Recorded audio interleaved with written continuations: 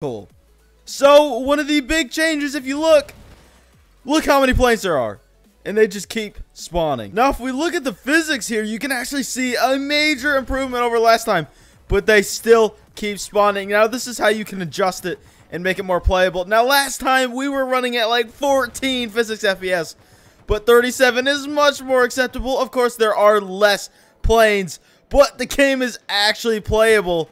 They are still a bit slow, which I have increased their speed. They should be around 90 meters per second. I have no idea or how to actually check that. But